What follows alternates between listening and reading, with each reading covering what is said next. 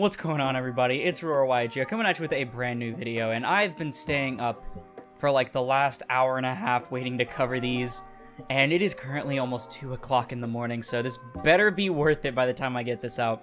So, with the Jump Fest, or Jump Fiesta, whatever it's called, going on, a lot of people are expecting like Master Rule 6 news or something like that, because it's about the time we usually get that kind of news, but so far I don't think anything's been revealed. I think it's still going on, actually, as I'm covering this. But we did get some new support for some archetypes revealed, namely the Tellarknight and Constellar archetypes I believe are finally being combined into the Constellarknights, or at least they're being able to support each other, so that they're not like, it's not like Tellarknight and then Constellar's off in, like, in the corner, just like, hi. And so I'm going to be covering this new support. I believe they got quite a few new cards to link them together, so let's go ahead and get right into it. So starting off, you're probably going to see that the artwork is kind of like scuffed because it's taken from screen caps and it wasn't like zoomed in or anything, so apologies for that. But starting off, we have Tellarknight Lyra. This is a level 4 light warrior with 1200 attack and 1600 defense that is always treated as a Constellar card, and you can only use each effect of this card's name each once per turn. If a Tellarknight and or Constellar monster other than Lyra is normal summoned to your field, you can special summon this card from your hand, and if this card is summoned, you can add a Tellarknight spell from your deck to your hand. Seems very good for the Tellarknight theme in general. Obviously, you're going to be normal summoning a lot of Tellarknight names because a lot of them have effects just on summon, period. And of course, a lot of them become good normal summons because of that.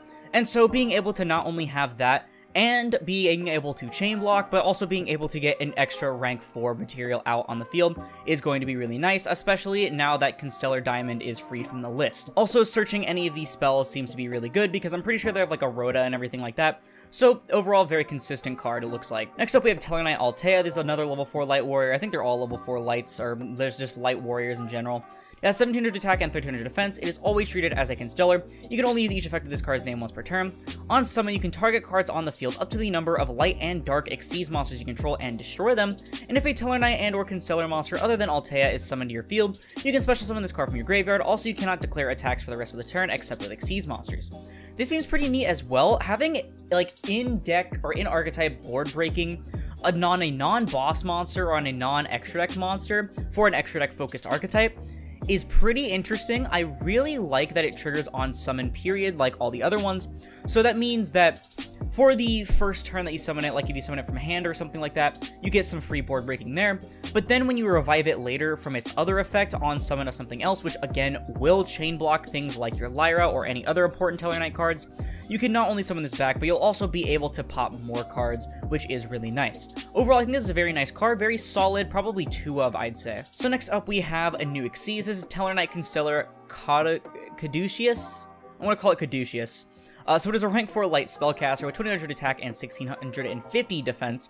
It requires 2 or more level 4 monsters, and you can only use each effect of this card's name once per turn. On Xyz summon, you can target 1 Tellarknight card and or 1 Constellar card in your graveyard and add them to your hand.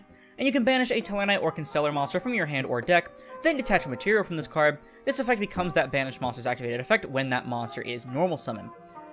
Ooh, some very interesting usages here.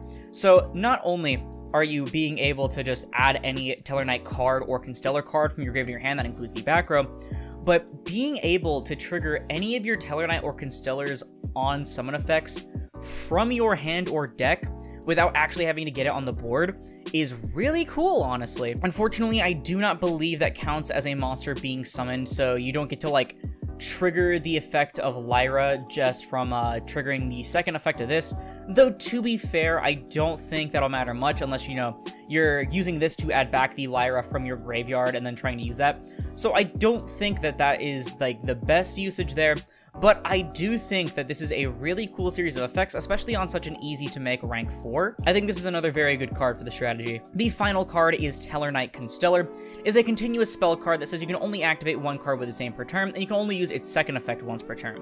When this card resolves, you can special summon 1 Tellarknight or Constellar monster from your hand or graveyard, and you can target 1 Constellar or 1 Tellarknight or Constellar Xyz monster you control, special summon from your extra deck 1 Tellarknight or Constellar Xyz monster with a different rank from that monster you control by using it as material. This is treated as an Xyz summon and transfer its materials to the summon monster. Again, this looks like a really nice card for the archetype to have, so it's like a Will of the Salamangreat in a sense where you get to special summon anything from your graveyard on resolution of the activation, or it can summon from hand as well, which is pretty nice for getting clunky cards out of your hand. But I really like this second effect because you can take things like your Caduceus, and you can easily just slap Constellar or Tellarknight Constellar Diamond. Is that what it's called? Yeah, Tellarknight Constellar Diamond. You can just slap one of those on top of something like your Caduceus or any of your other Tellarknights. What are some of the other Tellarknights? I know they're just kind of okay. Let's see. So we have Dark Tellarknight, blah blah blah. I mean, that's fine. Yeah, honestly, a lot of these are just kind of okay. I mean, Triver's pretty nice. Onyx Sea Summon, return all cards on the field to the hand. That's pretty cool, not gonna lie. I just know a lot of them are just kind of like, just semi-fine cards in general. I feel like Tellarknight, I think, enjoys going into other generic rank 4 toolbox cards instead. I don't know, correct me if I'm wrong. That's just what I can gather from Tellarknight as a whole. But I think being able to just so easily get out your Tellarknight Constellar Diamond off of this is just super powerful. Or just getting out anything in general is pretty cool, especially because it gives you more materials for your things like your Ptolemaeus if you're trying to go for like 7 materials for some reason, or things like that. So what do I think about this support? I can't talk much about the Tellarknight strategy. I just know it was one of those like other decks that you could play during Duelist Alliance format. I think it was because Constellar Diamond, god, I keep stuttering on the name. Constellar Diamond, it was a really good counter to like Burning Abyss and Shaddoll, and I believe it came out during that time. So I think that was like its main big point of play.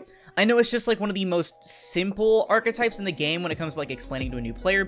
I feel like it's always been one of those like, hey, if you're trying to get someone into the game, try the Tellarknight archetype because it's just super simple. It's just all on summon effects, and then you can like learn more and add more to it as you get better at the game.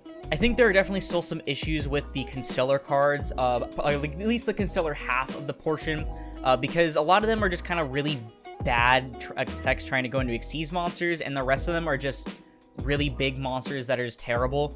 So I feel like the Tellarknight cards in general are just better to play. However, you can play some cards that can help with these new cards specifically, because they're all treated as Constellar cards. You can get things like your, your Constellar Leonis, that's a free extra normal summon, or maybe not Leonis, but there's a level 4 one, yeah, Constellar Apollux, you get an additional Constellar normal summon. You have your Constellar Sheraton, it gets to add a Constellar monster from deck to hand. And of course, none of these are hard ones per turns. I think, how many of the old Tellarknight cards are hard ones per turns? Okay, it looks like they're all hard ones per turns, or at least most of them. So never mind then. But the Constellar cards don't really have many like hard ones per turn clauses on them, so you can probably take advantage of that. But I think the Tellarknight cards in general are just better.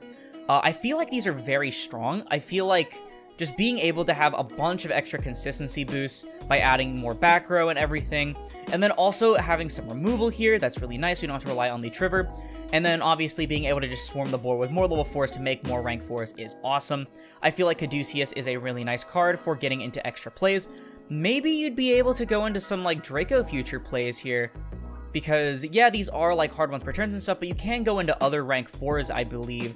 Like, I don't think anything locks you except for some of the older cards, so I think that these can help you go into some really nice rank 4 plays, and I'm really excited for Tellarknight Constellar for this deck, because just being able to get a Constellar Diamond out for free without having to go into your main phase 2, or commit 3 materials to your Ptolemaeus is going to be really handy.